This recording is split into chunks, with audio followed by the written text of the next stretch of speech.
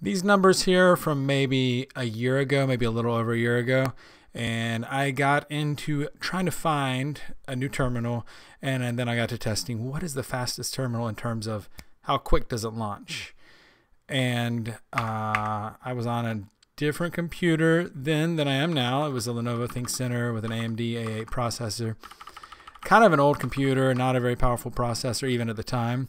2014 computer. And on a Samsung SATA SSD on Debian 10. So these numbers are from the packages. Most of them are from the packages in the Debian repository. So, not to be surprised, ST was in first place. I think this was with like one patch added or something like that. I, however, do not use ST because I tried doing the patching thing and it was too much work. Then Xterm, then URXVT. Termite, they actually send their page to use Alacrity.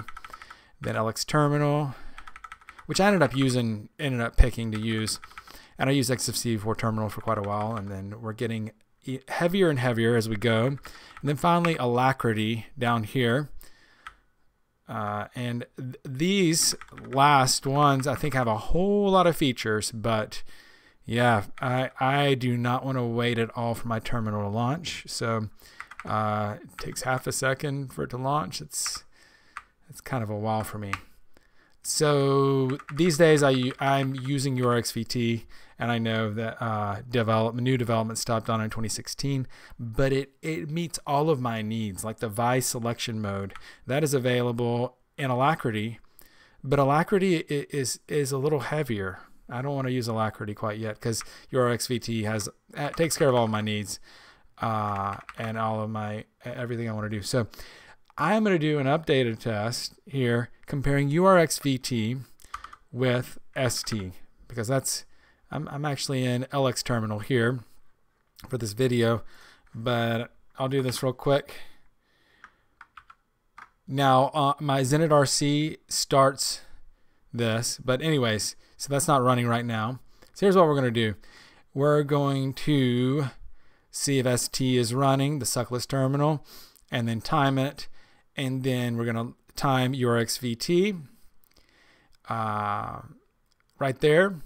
And so we time it. What we do is we see if it's running, and if it's not running, we time it exactly. This is exactly what I did here. See if it's running, and if it's not running, we time it and run the echo command. Oh, one of the ones that I tried here but didn't work was GNOME Terminal. The E flag didn't work for whatever reason. And so then we'll time URXVT. Then what we'll do is we'll start the URXVT, the daemon, and then we'll launch the client and see what improvements we get.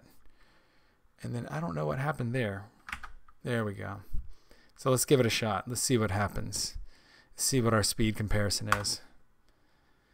I saw a flash there. So what do we got? We got 30 milliseconds and then 55 milliseconds for URXVT. Oh, that's barely faster. But then if we got user time and sys time, that's way down low there. So it makes some difference running the client, but to not have to do all the patches, and actually this is suckless terminal without any patches.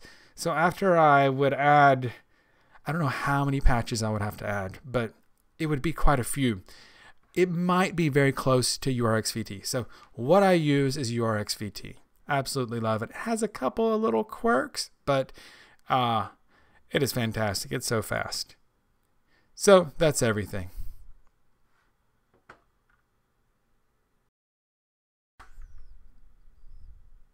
I wanted to add one detail, that Alacrity, this was compiled. It wasn't the snap package.